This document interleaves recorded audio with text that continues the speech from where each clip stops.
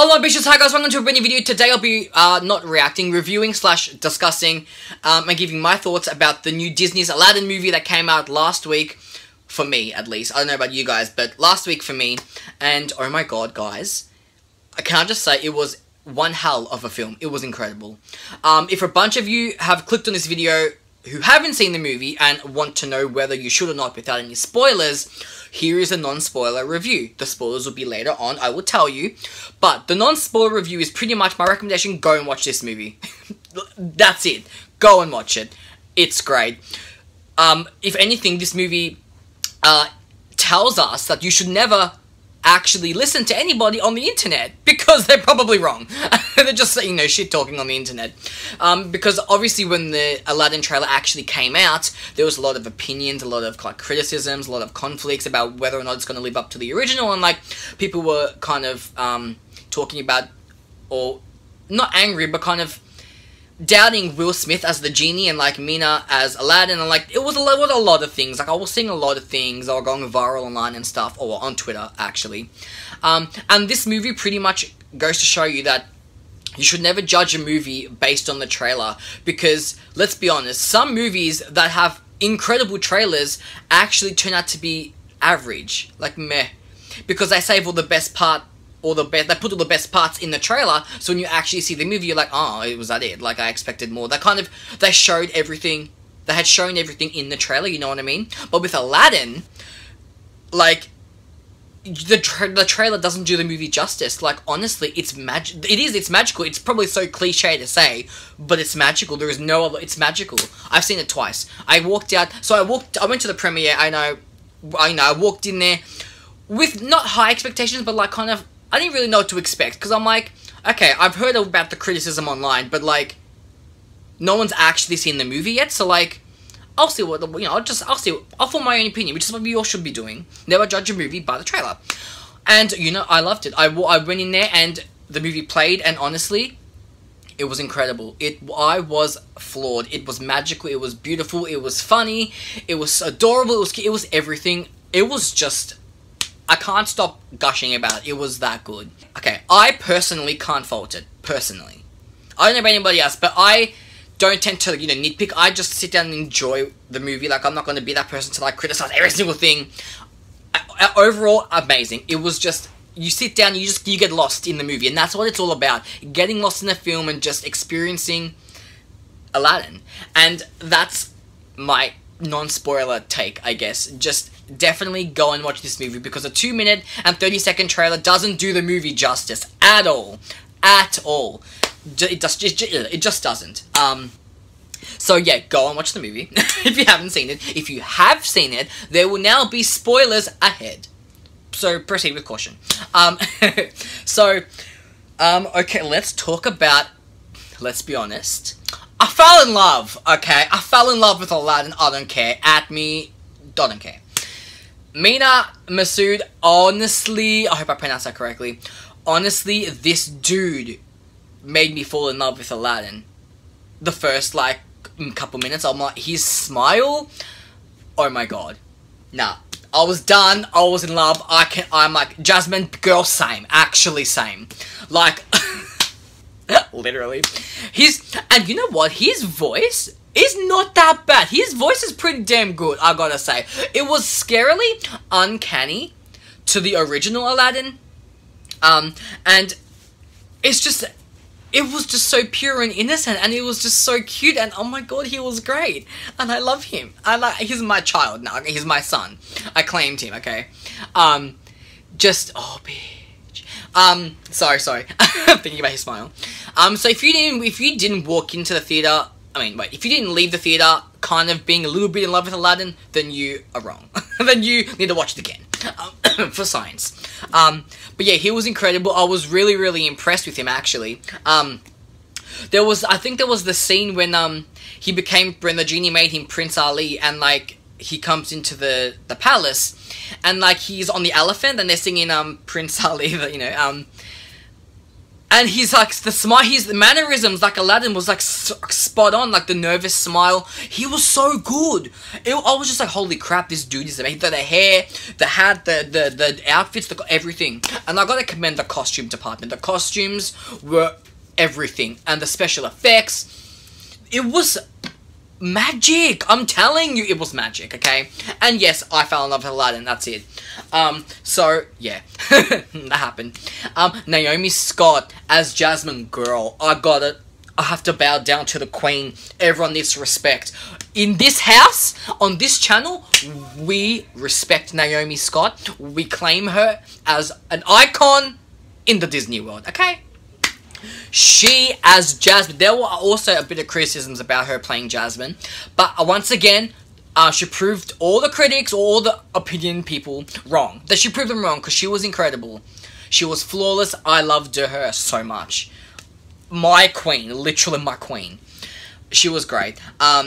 I also loved, okay, we got to talk about her solo song, which was an original that wasn't actually in the Aladdin, the original Aladdin film. They did an original song called Speechless, and guys, that song has literally, and I'm not even joking when I tell you, it has been on repeat since I watched the movie. Like, I downloaded the soundtrack afterwards, and that song, every day, it's the first thing I push play on. That and A Whole New World. Between those two songs, holy shit. Honestly. My favourite thing about Naomi Scott's portrayal of Jasmine is how strong her portrayal was. Like, she portrays Jasmine as such a strong, independent princess. And, you know, being the princess, you know, she was always taught to keep silent, you know, let the men handle everything, you know. And she's had enough, pretty much. She's just like, because her dad, the Sultan, he wants Jasmine to marry a prince. You know the story. He wanted to marry a prince so, you know, he can become the next Sultan because, you know, he's getting old, blah, blah, blah, blah.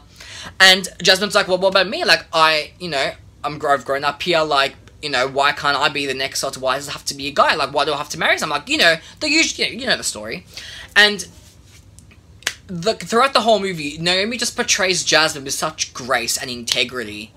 And you can tell that she ain't a weak bitch. Like, she's a strong, and if it's one thing I love strong female characters who, you know, stands up for what they believe in and stands up for the right thing, you know, what the right thing to do. Like, they do the right thing. I live for that content, right?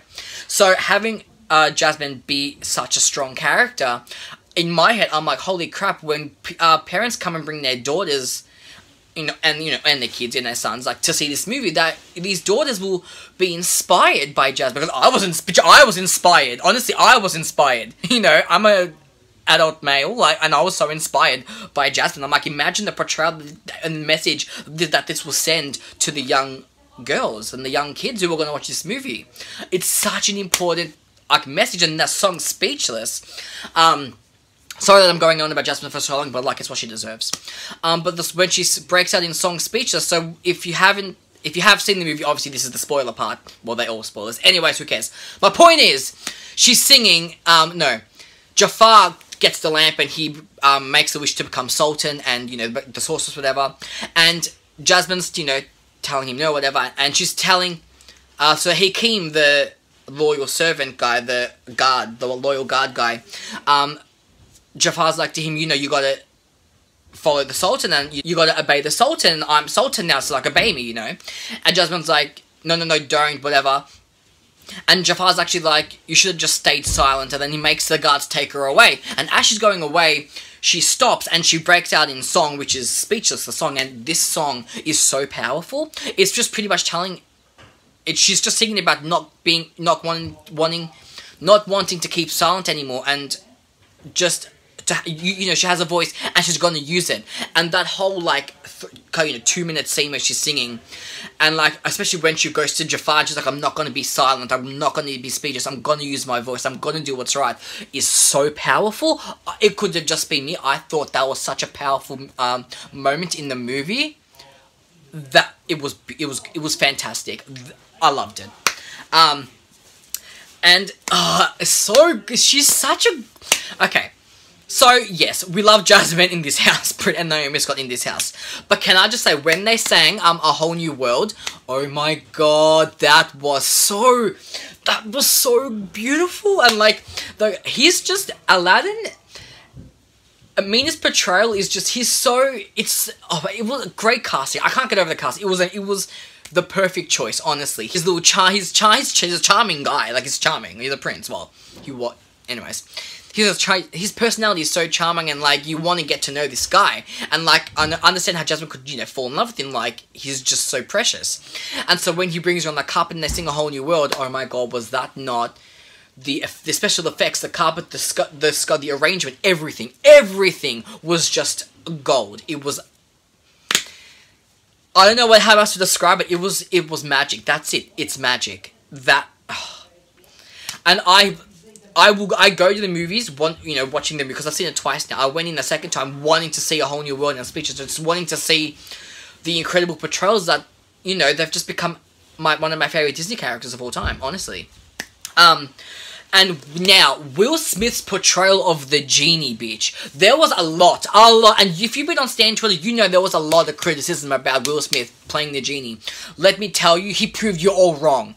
Obviously, Robin Williams, you can never beat him. He's iconic. Like, Robin Williams is a god, okay? Literally. His portrayal of the genie in the original Aladdin movie was flawless. You just can't fault it, right? Will Smith did a damn good job putting his own spin on the genie, and he proved everybody wrong. He proved everyone wrong. Honestly, I think Will Smith, after Jasmine, Will Smith was literally one of my favorite characters of the movie. Honestly. His portrayal, he was funny, he was like, I've always loved Will Smith, right? But just, it was like he was born to play this role. Like, it's one of those roles where you couldn't see anybody else play it in this live-action remake, you know what I mean? Like, he just did it so well. And he's so, like, sassy, and he's so, like, extra. He's so extra, pretty much. And I love that. I love that. It was honestly beautiful. Well, the movie was beautiful. He was just so good as the genie, man. I just can't praise him anymore. Well, I can, let's be honest. It's just, even all my friends who've watched it, like people online, like everyone loved Will Smith as the genie, and I agree, like he was great. I really want to commend, I think I said this earlier, but I really want to commend the people who did all the special effects, because it looked really expensive, like, to do all these stuff, and especially for, like, the genie having to do all this stuff when he breaks out in song and does, like, 3 heads and, like, or 2 heads or whatever it is, and does all the... Honestly, kudos to the crew and everyone behind the scenes, because you all pulled it off. Special effects team did fantastic. The costume department, Jasmine walking out in that green and pink, I think, dress was so beautiful. Everything, the outfits, I'm on point. On point! I mean, everything about this movie was on point. It was actually, like, funny, too. And it didn't try too hard, you know what I mean? Like, it just did its own thing, and, like, it worked. And that's what I love, because sometimes movies, they try too hard to, like, stick to the original, like, put their own spin on things, but Aladdin just stayed true to what it's all about, and that's why I loved it so much. So, oh, well, do I want to talk about anything else? Well, I could go on about this movie for literally ages, honestly. But, Jafar, actually, let's talk about Jafar. Jafar wasn't, like, my favourite. At the start, I was a bit iffy when I first started watching it. I'm like, okay. But as the movie progressed, he got better and better, and he did a pretty damn good job, I reckon, as Jafar. He was a scary dude. Like, he didn't take no for an answer. He was like, no, I want this. He knows what he wants. And, like, you knew as a villain, like, he was going to double-cross Aladdin in the cave, etc., etc. But, like, he did a damn good job at being a bit menacing. Like, it was a bit slow at the start. I was like, okay. But as the movie went on, like, he got into the role even more, and I'm like, holy damn, like, okay, Jafar, like, chill for a second. I feel like he was threatened when Aladdin became Prince Ali, because he was like, I think because he wanted all this power, and, like, he was never going to get, everyone would shut him down and be like, no, Jafar, but he had all these evil intentions and everything, so it was kind of like, but, wow, I got the second half of the movie, Jafar, on point, I gotta say. And I have to, the handmaiden, I stan her, man. I stan a queen, honestly. Those handmaiden was so funny. Dahlia, she was so good. Her and the genie's interactions was so funny. Man, I love her, and I'm so glad that they got together, honestly. They're actually my favorites. I love them so much. My precious. So, honestly, the entire movie was incredible. I can't fault it. And as I said, I'm not going to be wanting to nitpick every single thing. Like, because people overthink the movie too much, you know, just go in, enjoy it. Just enjoy the movie. It's a simple, beautiful, romantic, like, magical movie, and everyone should be on board and watching this movie, okay? And I don't know if any, parents watch my videos, who, you know, I don't know if you guys have any kids, you know, people who have kids. But bring your young kids, bring your daughters to see this movie, because it's such a good representation of a strong and independent woman who, you know, shows courage and strength and integrity, and it teaches young girls to not be afraid to use their voice and to speak up for what they believe in, to speak up for what's right. And I think that is such an important message to convey to the younger generation. So honestly, bring your daughters to watch this movie. It is iconic. It is incredible. I stand behind this 100%. 10 out of 10, 5 out of 5. I loved it. I will literally see it again. It's just, I loved it. So yeah, if you guys have seen the movie, let me know what you guys have thought in the comments below. And if you haven't seen it, then if you've made it this far, then I probably just spoiled the whole movie for you. But, yeah, thank you for watching this far. I know it's kind of a longish video, but I had so much to talk about. If you want me to review and talk about any other movies that are coming out, let me know in the comments below, and I'll see you guys soon for another video, or whenever I do one. And yeah, ciao for now. Love you guys. Bye!